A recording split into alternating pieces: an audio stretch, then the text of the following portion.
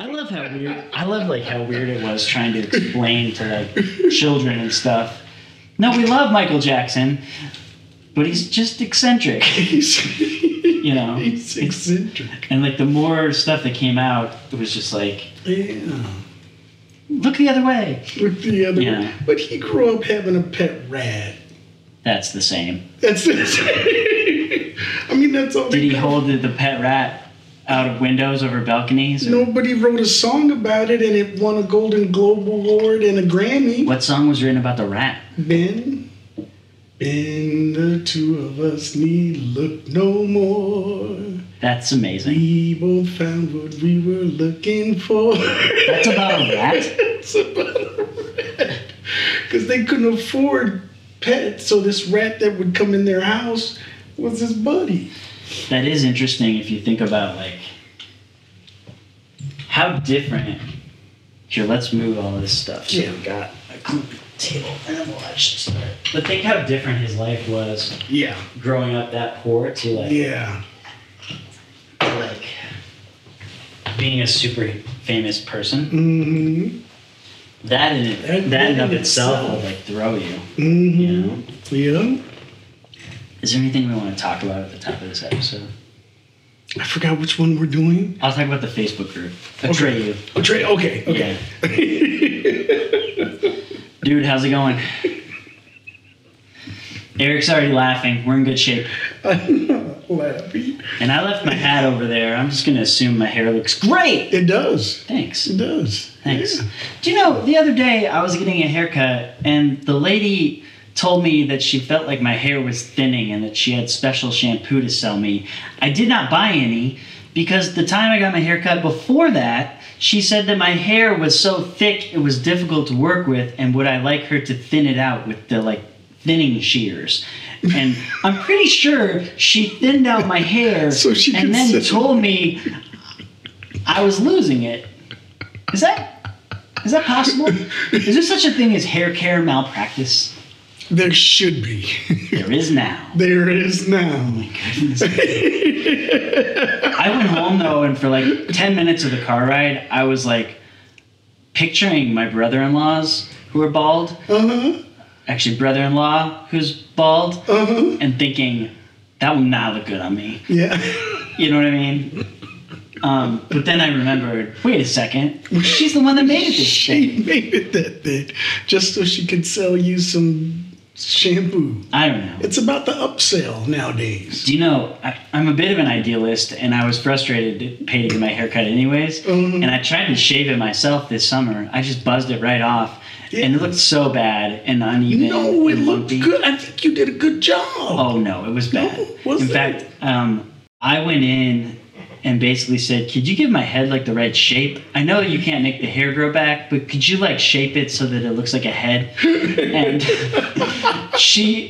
this complete stranger, cause like I'm like a haircut whore. I don't go to the same place. Like any place I can walk into and get a haircut, and it usually ends in a clip. Yeah. That's where I go. Yeah. And I'm not into like, it's like, look, no matter what I do, I'm a 40-year-old man. There's only so much you can do with it, right? It's like I have an ugly head no matter what, and it's gonna grow back. So like, I just walk into anywhere and say, give me a haircut, right? And so the lady I went into after, so I never stick around. Like, I think they think like, oh, we're developing a relationship, and then I'm just gone. You know? Gone. And part of it is that when I'm driving around, I think, I'll get a haircut and just pull in. Another part of it is that because I was a pastor for so long, people confess to me automatically. Like if I sit down and get a haircut for 20 minutes, I don't know what my problem is or what vibe I give off, but by the end of it, I will know like the worst stuff that's going on in their lives. And I don't really want that information when I'm getting a haircut. And I don't want to solve those problems. You don't? No. No, and I know it's just because I'm like nice and empathetic and they can just tell I care. But now you can clearly see I'm also cynical. So he's cynical. No. Okay, so anyways, after I shaved my own head, I went to get my hair cut, and this lady I had never met sits me down in the chair and says, "Did you do that yourself?" And I was like, yes. And she said, never do that again. So anyways, I tried to just cut my hair myself. That's a no-go. I don't think I'll be going back to the like thinning hair huckster though. That's over. That's over? Yeah. Okay. Yeah. All right, we're on to new things. We are. Should we do a new poem? Okay. All right, cool. Before we do that, anyone that wants to... Oh, that's right. The group. Yeah, our Facebook group has a couple of people trickling in, and we just announced it, and we're just starting it, and we're not running any ads to it yet. But if you want to be invited into like the process of how we make our art, if you want to be a part of when we actually do sit down and tell a Bible story or tell a Greek mythology story or tell an Egyptian story like the old show, we're going to start doing that live in the group about once a month. You can join the group in the show notes or the YouTube comments and be a part of that. And when you join, you get a free gift. Guess what I did? I decided, rather than just like give everyone our first poetry volume, why don't we just give them a choice? So like I took everything that was in the digital press, the House of the World, like retelling of Genesis 1 in ancient Near Eastern context and like classic set to like hip hop. I took that. I took the audiobook on how to pray for a world on edge called To Heal Our World. It is basically like, what's Jesus teaching on prayer really about in first century Jewish context? I took that, and then I took Warrior, our poetry pack on the connection between creative art and ancient warrior code. I put all three of those things just available as options. So you gave them a choice between... Yeah, they can pick. So when you go to our Facebook group, there's 3 questions. Basically like, do you want to join the group? Okay, great. And then which gift do you want? And you click one of the boxes. And then 3, where can I send it? And you write an email and you get the gift and you enter the group. Right? All right. That sounds kind of like Triple Ripple to me. It is it's Triple Ripple questions. Triple.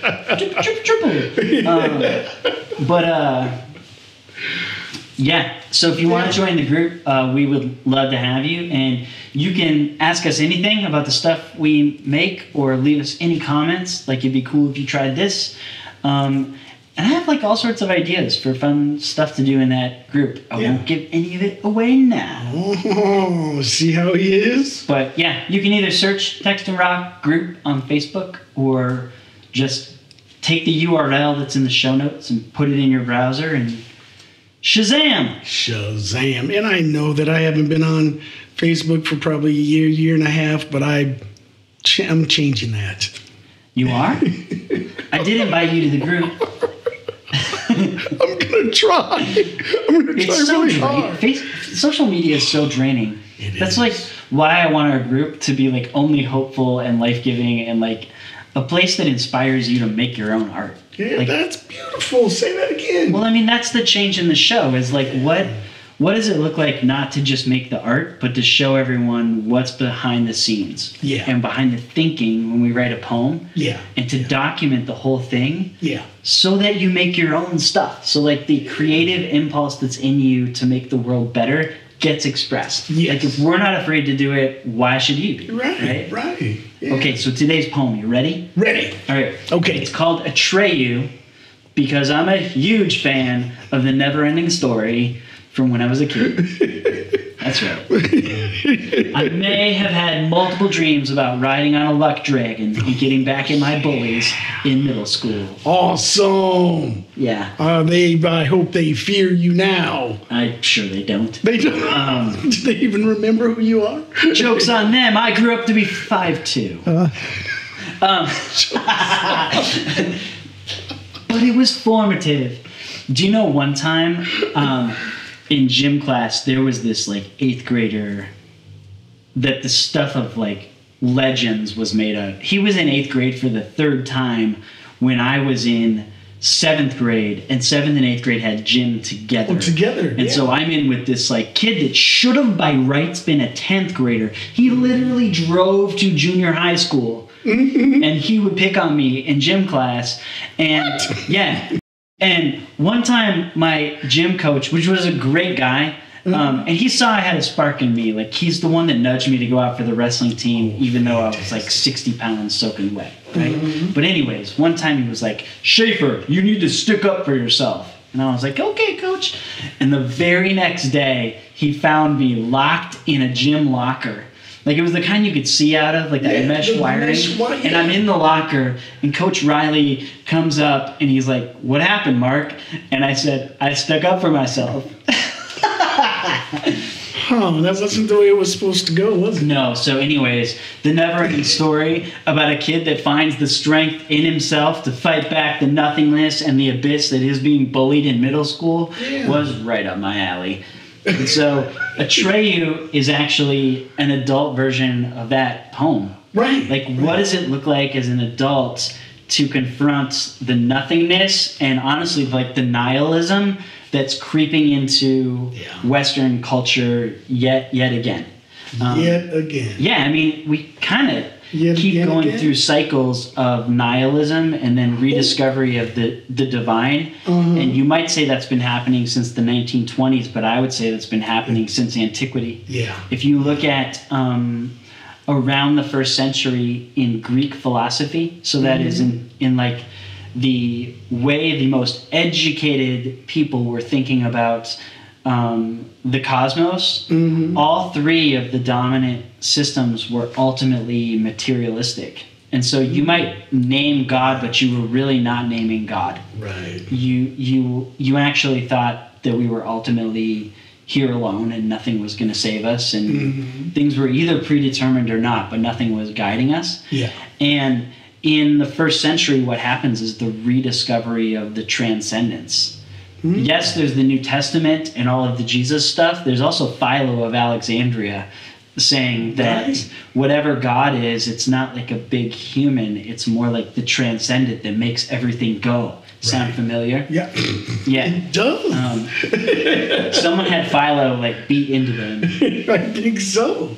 Anyways, there have been cycles throughout history of us standing back from the idea of divinity and saying, I don't know, I don't buy it, like in human philosophy, but then rediscovering it and giving it better names and better language. Yeah. And I would argue about every 500 years there's an overhaul in how we fundamentally name God, even in traditions like Christianity. The God being named in late antiquity through Christian tradition is very different than the God being named in the Reformation or in the Enlightenment. Right. And so right now, I would argue that there is a nihilism and it's like basically, is anything guiding this whole thing, or does anything care about this whole thing? I mean, the whole human experiment seems pretty flimsy right now. Right. Creeping into a lot of our thoughts and a lot of our kind of philosophies, if we're honest. Yeah, right.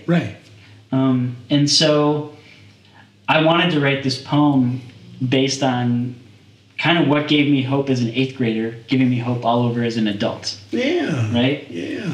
You mean it wasn't the Force? Oh, that was there too. Oh, okay. All right. I may have tried to use the Force as a 5th grader, like in class, while my teacher was talking about God knows what. Sorry, Mrs. Schneider. Oh, I was over there like. Do we have time for a funny aside? Yes. Oh my gosh. I've worked with hundreds of students over the years as a youth pastor. One of my favorite students is named Connor, and he has Down syndrome. And Connor loves Star Wars. Yeah. I mean, to this day, I do not know a bigger Star Wars fan in the world than Connor Fenton. Wow. And he's just such a kid that taught me, man, that sometimes you will look at someone and think they have a disability and that you're helping them through life, when in reality, they have joy that like no one else is in tune with, and they're helping you through reality and the mess of the world by like showing you that wonder and that joy. And Connor, I mean, oh my gosh, the amount of times we talked about Star Wars, I can't even count them. And anyways, Connor was like really easy to get along with unless you really rubbed him the wrong way. And he used to do the funniest thing, and people wouldn't know what he was doing. He would try to Darth Vader choke you from a distance. And it was like he knew it was inappropriate to actually come after you, but he would go like... And one time I was at this retreat with a group of students, and I was there with a group from another place, and some of the kids were like, I could tell Connor just wasn't sure about it. It wasn't that they were being mean or that he was being mean, he just wasn't sure. And one of the kids said something, and Connor just looks at me and then goes... And the kid from the other group was like, what's he doing? And I was like, just don't worry about it. Don't worry about it. I thought you were going to tell me the other kid was like, ah. That would have been amazing. And I would have called the news. It's real! I can prove it. I can prove it. Release him, release him. Okay, so Atreyu starts with this idea of materialism, and it just says... Your assertion of ultimate meaninglessness and materialism is a cold, dark vacuum. And then I just admit, believe me, I've felt it. Yeah. Because I think all of us, no matter how much we would classify ourselves as a believer, there are days and times in life where we cannot see a rhyme or a reason to anything. And it seems like evil is just winning. And that darkness is just winning, right? Yeah. And then there's this great reflection on the scene burned into every kid that grew up in the 80s mind, where Atreyu's horse Artax is drowning in the bog of despair. Oh, man. Yeah. And then it moves on to say, well, yeah, like, of course, we all wonder about these things. Right. That's okay. But then I give people another way to think about the soul inside of yourself as evidence for God and goodness and wonder, and that there's a rhyme and reason to everything. Yeah. And it's a quote from Xenophon in the Memorabilia, where he says this. He says, the soul, this is the part of you that's the like essence that you would say, this is the part of me that says I or me, or that is observing others, or that has friends like Eric, or like that knows this about yourself. The internal part of you that you know exists, right? You can't doubt that that exists. Right. Basic Descartes, I think, therefore I am. I know that I'm thinking. Right? So Xenophon says the soul is that which is in us that participates in the divine and that which in us rules. And so the like personhood that's in you calling the shots is your soul, and one of its fundamental characteristics is that it's participating in the divine. In the divine, right. Just by breathing and living and moving and being. Yeah. Isn't that profound? Right. And I just say that X marks the spot on two things that he espouses.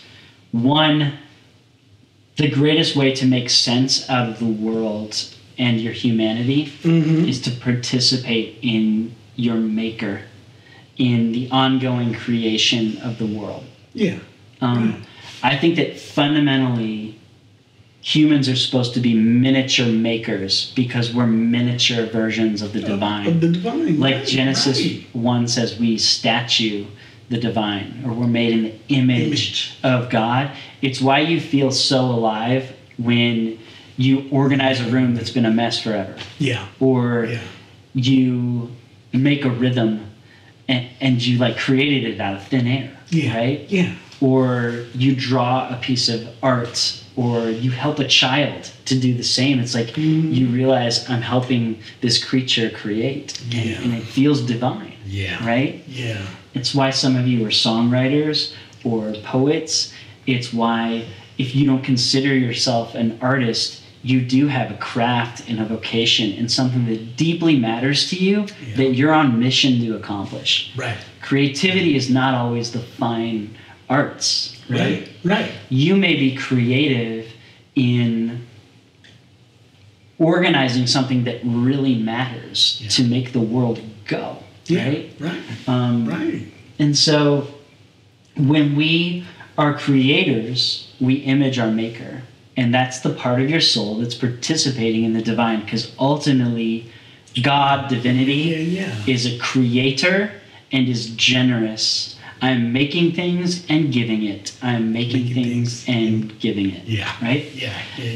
And two, the second thing Xenophon says is that this house of the world, that is the miniature house, reflects the upper house. And so since we're participating in the divine, the kind of world we create here really matters. Mm-hmm. So when I say your house is an abode, I mean it's a divine abode. Yes. You're creating a house of the world that should match the house of the heavens. And it's a very Jesus way of thinking about our time here on earth. Mm-hmm. His image for God is that God is a loving Father, and that Father has created a house. And our job as kids of the house is to participate in the business of the Father. Right.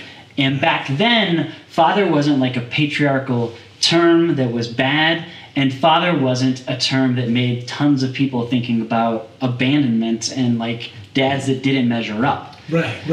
To be a dad was a father of the house was a big deal and not a job anyone was shirking. Yeah. And to have a father meant you had safety and a business that made your family thrive and have enough food to eat, and meaningful work serving the father of the house to make the household run. To make it run.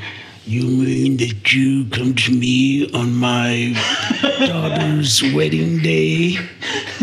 Is that the opening to The Godfather? I think so. You're so awesome. I love it. So I couldn't make my I got it instantly. I knew it was The Godfather. Yeah. In the first millisecond. Really? It took me a second to pull the line. Oh, that's right at the beginning. Yep. Oh my goodness. Yeah. And so I just argue that your soul houses the divine, and the house we're creating in the house of the world matters because of the divine. And then there's just an encouraging line at the end, not to give up. Not to give up. Right? Right. And this might sound like cheesy or cliche, but I look at a tragedy that's happening right now in Turkey and Syria, the earthquake. Oh my gosh. Thousands of people have died and we don't know why. Yeah. And there's no moral reason you can figure out why buildings would collapse in on families. Yeah. There's just no good explanation, and there's no good explanation within God. It's just something that goes into, these are the things we deal with in the world that make us want to quit and make us feel like evil's winning bucket. That's where you put it, right? Yeah. But there have been so many headlines about the people that are helping, about the people that are working tirelessly to dig others out, to give people blankets, to give people food and warmth and shelter in a cold winter. Right. I heard a guy on NPR recently interviewed that had brought his canines, his dogs, all the way from LA just to dig people out of the rubble. Wow. He stopped everything he was doing, and that's what he went to do. Wow. I mean, isn't that beautiful? That is beautiful. I think it was Mr. Rogers that said something like this: whenever tragedy helps or strikes that you cannot understand, look around for the helpers, because that's where the goodness is. Yeah. You won't find the goodness in trying to explain why. Yeah. But you'll find the goodness in humanity reflecting divinity by being creative and generous in asking, how can we help? Yeah. Right? And so that's kind of what this poem is about, and we hope you love it. Absolutely. All right, everyone. That's it. That's it. Be good to each other. Be good to each other. right. All right.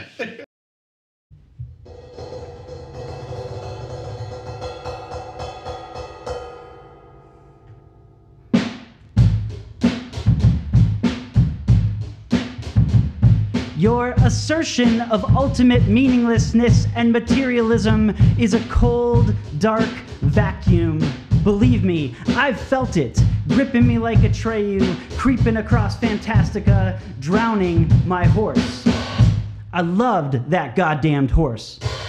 Of course, we all wonder about the purpose and about source. Many friends I love can find no recourse, and so I hear what you're saying. Believe me, I feel ya. But listen, Xenophon says in his memorabilia that the soul is that which in us participates in the divine and in us rules. And so I find X marks the spot on 2 points he espouses. 1, we have a means to join the divine in the ongoing creation of the world. You rhyme your maker when you create what is Tov Meod. I love this goddamned world. And 2, your house is an abode that matches an essence beyond space and time and holds awareness of day-to-day and Milky Way. It's the soul that the body houses. So do not give up when the black void thunders. The beginning of divine knowledge is wonder.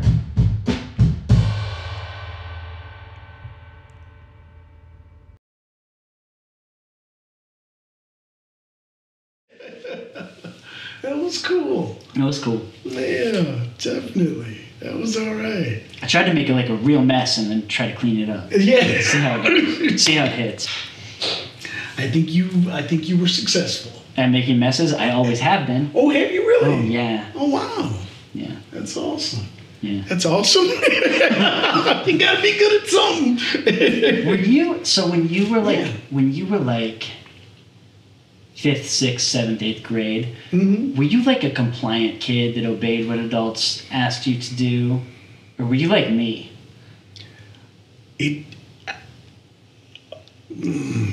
Can I still be punished if I... No. I have a 10-year rule. I wait 10 years, even to this day, to tell my mom and dad things that I think might wildly disappoint them. What? You know what I mean? I mean, I think I was kind of on the fence. Okay. Where I could be seen as a good kid or bad kid depending upon where you were. Yeah. You said that a number of times you were kind of shy. Were you shy when you were that young, or did that happen later? No, I was really shy at the So you could slide under the radar. Yeah. Right? Mm-hmm. Okay, so I had this friend named Christ Schwartz when I was growing up. Uh-huh. And he was a great wrestler. Like, he wrestled in college. Yeah. And one of the only reasons I was like a pretty good wrestler was that Chris was like great, right? Yeah. He started when he was like really little, and all the way through he was just phenomenal and kind of pulled me towards goodness, right? Yeah, right. And Chris was quiet but conniving. Yeah. And when we were in high school, like I think we were juniors, he invented the WFC, the Wrestling Federation of Champions, and he started a professional wrestling league in our high school wrestling room, which was in the upstairs of the middle school. Yeah. And he coordinated so many things, all while being quiet and having all the teachers think he was like the greatest kid ever, where I would get in trouble for mouthing off like daily, right? Chris had a notebook, and he was writing up like characters and like all of the, you know how like professional wrestlers always are in feuds and fights? He was writing up all these plot lines. All the plot lines? And he made contracts, and he would sign these people to like do different jobs for WFC, and they would have to sign the contract. He even had ring girls that like, you know, would walk around like, like, you know, like Macho Man Randy Savage would come out with a ring girl. And like, he drug all of these old mattresses that got thrown out on the curb that probably had scurvy and bed bugs and God knows what. He drug them up. he first of all put them on his car and had another friend sit across from him and put an arm out, and we would carry the mattress to the middle school, and we would take it up into the wrestling room at night, only because we had been entrusted with the keys so that we could practice wrestling. And we drug up maybe 12 old, decrepit, gross mattresses up there, and for the entire next wrestling season, our team struggled with ringworm, and no one knew why. Anyways, Chris was like quiet, but like formed this entire federation right under the radar. Wow. Whereas I got in trouble like every day and never did anything brilliant. I mean, isn't that funny? That's incredible. So you were like quiet, but you could connive. I could connive and plan. Yeah. But nothing like that. That's amazing. He's an extraordinary person. I mean, wow. Yeah. Wow. Yeah. For all like the writing projects I have that are about substance, and like I'm always trying to like inspire people with my writing, I've thought that the greatest gift I may ever give before I die is to try to write up exactly what happened with the Wrestling Federation of Champions. Yeah. Go back and like interview friends and you know, get it straight from Chris. Yeah. But it was pretty amazing. Incredible. Yep. Incredible. I mean, the storylines and everything. It was amazing. And they were like, he planned such interesting matches. So I grew up in Kirksville, Missouri, and it's like a small town. It's like 18,000 people with like 1 billion churches and enough bars to match. And like, it's maybe 3 miles across the whole town. And the first match that he billed was called the Crosstown Match. And my friends Scott Bronner and Mike Deerling had a match that went from one end of Kirksville, Missouri, clear to the middle school on the other end, and it finished up in the wrestling room, where he had like 75 people waiting to watch the end of the match because he had advertised it so well. It was just brilliant, right? Wow. Yeah. That's amazing. Wrestling Federation of Champions. Oh, right. Yeah. We eventually got shut down because Chris made one fatal error. What's that? He signed the principal's daughter, Rachel, to be one of the ring girls, and Principal Williams found out about it. And we were done after that. Really? Yep. Oh, man. Which is good. I mean, it's amazing there were no lawsuits or like, imagine if someone really got injured being like suplexed into an old dirty ringworm mattress. I mean, what do you do with that? And how do you explain that to parents? The news would have been KTVO. Oh my gosh. Yep. Wow. Mediocre but bored news people would have showed up. Fast. We gotta get this. Yeah. Oh my gosh. We should shut this off. Okay. All right. Man, that is an amazing story though. True life. Wow. Do you keep in touch with him? Is he still... I haven't talked to him in a while. I kept in touch with him really well for about a decade, but now it's been like, gosh, 2 decades. 2 decades. Since I was like growing up, and I need to check in with him. Yeah. And I need to write that book before I die, because it's really the most interesting thing I've ever done. Not any of this nerd stuff. I was just a cog in his amazing machine. That is amazing. And my character, okay. Oh yeah, what was your character? My character was the Unabomber, named because I got in trouble when the actual Unabomber existed and was like in the news. I made a superhero sketch. I was always drawing like superheroes, like comics. And I made a comic called the Unabomber that carried this like bag of bombs, right? And had a package in the other hand. And I thought it was hilarious. It really wasn't timely. I think it could have flew like 10 years after the Unabomber, but not at the time of. And I got marched straight to the office over that. I mean, they were worried, like, this kid's hero is the Unabomber. And it was really that I just hadn't like grown into my creativity yet. I was like 3 times growing up called into the office over my art, right? Really? Yeah. And it was just because I hadn't learned like to walk the line of appropriate yet. Yeah. So when I learned that, I'll let you know. Yeah. When I learned it, okay, we should go. Bye, everyone. Oh, man. Yeah, that's like that song I sent you. I've never sent